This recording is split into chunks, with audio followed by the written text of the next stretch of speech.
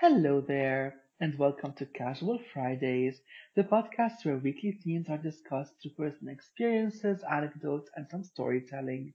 I am your host Dada, and this podcast is part of my I Read Aloud channel on YouTube, where I read fairy tales, short stories, children's stories, poetry, letters, and other excerpts.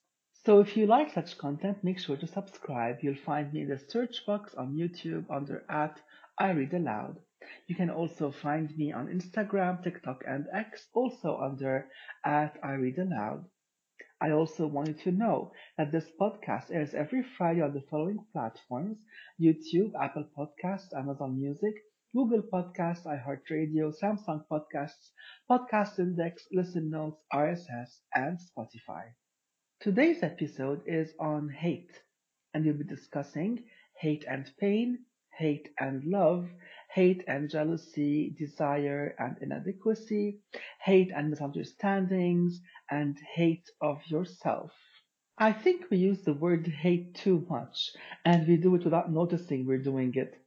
As children, we say, I hate broccoli, I hate school, I hate my friend, I hate my teacher, I hate my parents. And our inner child still hates as we grow older. I hate my job, I hate my life, I hate myself, I hate my body, I hate my parents, I hate my ex, I hate my boss, and the hate goes on and on. Are we inviting toxicity into our lives without even noticing it by using the word hate this much? Let us explore the relationship of hate with other emotions in our lives and try and discover the relevance there. Does hate sometimes come from pain? James Baldwin once said, I imagine one of the reasons people cling to their hate so stubbornly is because they sense once hate is gone, they will be forced to deal with pain. And I see this strongly happens in the case of losing someone you love in a tragedy, such as war or an accident. It would then be easier to focus on hating the government or political party who was on the opposite side of the fence, or hate the person who was also involved in the accident and survived. So, instead of grieving and feeling the pain of loss, you get lost in hate and get stuck in life, and maybe even drown your sorrows in addictions just so you do not feel the pain. On the other hand, Tacitus said, it is human nature to hate him whom you have injured. And maybe here the example that works well is stabbing a friend or a coworker in the back and hating them for the situation they put you in. So instead of owning up to the part you played in the scenario, you rely on hate to get you through the day and through life, really. All to avoid responsibility and to deny any culpability. Now, is love a source of hate?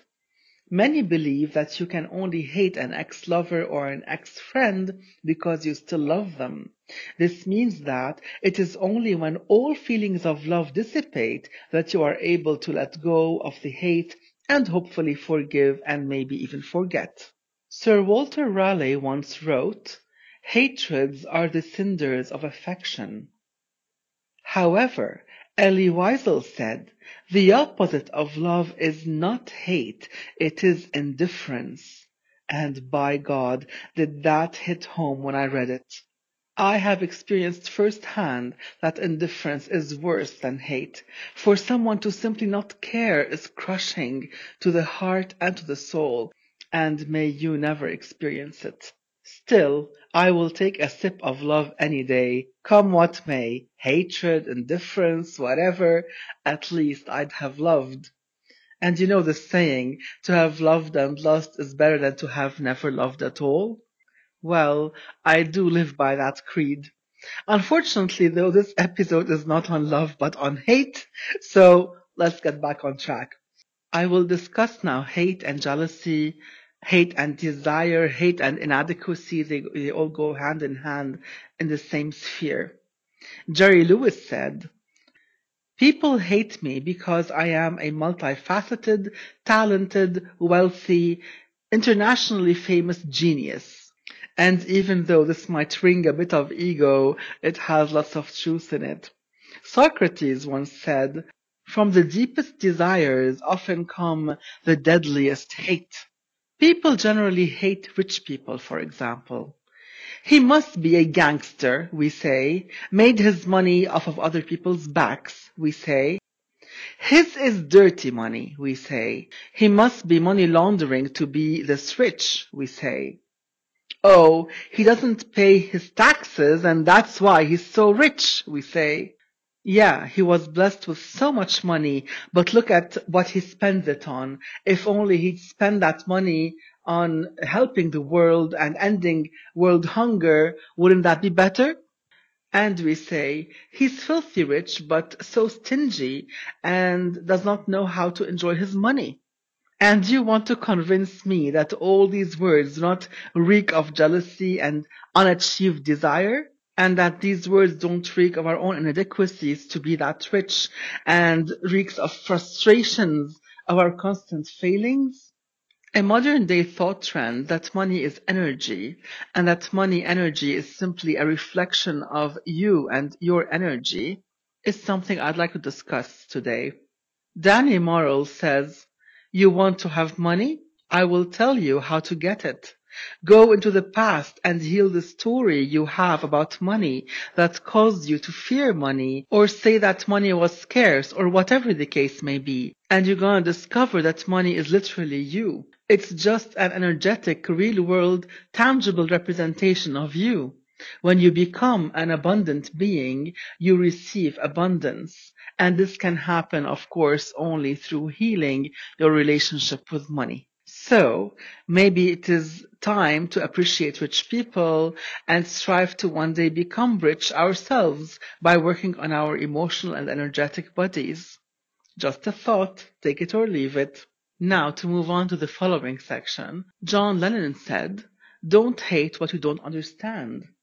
And Charles Caleb Colton said, "We hate some persons because we don't know them, and we will not know them because we hate them." I've touched on this subject in one of my previous episodes titled The Other, and I said there that the only way to accept another who is very different from us is to get to know them on a personal level, because it's only then that we see them as human beings like us in the same human struggle called life. So I won't say much on this topic and on this part because you can always go back and listen to the episode The Other where I spoke a lot on this section. And this brings me to the part of the episode that is saddest and dearest to my heart.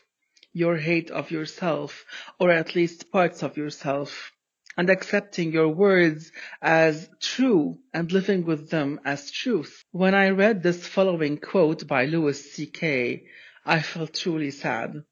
He said, "I don't stop eating when I'm full. The meal isn't over when I am full. It's over when I hate myself." And I thought, oh my, what a love-hate relationship this must be with food.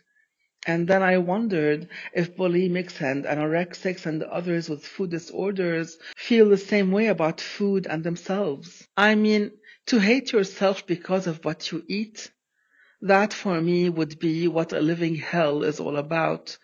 Food is a source of nourishment and food is to be enjoyed in every bite. Food is fuel for the body. And if you know how to cook good food or have the capacity to order in good food or go out and dine on some good food, the pleasure of it, to reach the state of hating yourself so much that you use food as punishment. I could cry right now at the thought of it. Your body is a vessel that helps you transport yourself from one place to another, that allows you to discover the wonders of the world and to help you reach a state of awe, even trance at these wonders. Your body helps you discover the world through your five senses: smell, taste, touch, sight, hearing. And if you allow yourself to be amazed at the world because of how you experience it through your senses, then you cannot but love your body, no matter how you look like. Who cares how you look like? Is it petty and jealous people? Who cares about what we call society's norms? Society is in shambles. Just look around you and at all the chaos, the devastation, the destruction. This is society's making. And you allow that society to dictate to you how you should look like, how you should exist, how you should hate yourself. Look down at your hands and feet right now and love them. Look at your torso right now and love it. Look at your face in the mirror right now and love it. Be thankful that you have a body, a physical body that could bring you so much joy and pleasure if you allow yourself the chance to explore its possibilities. And please enjoy your food. There are so many on this earth that do not have access to your delicious, succulent, mouth-watering food.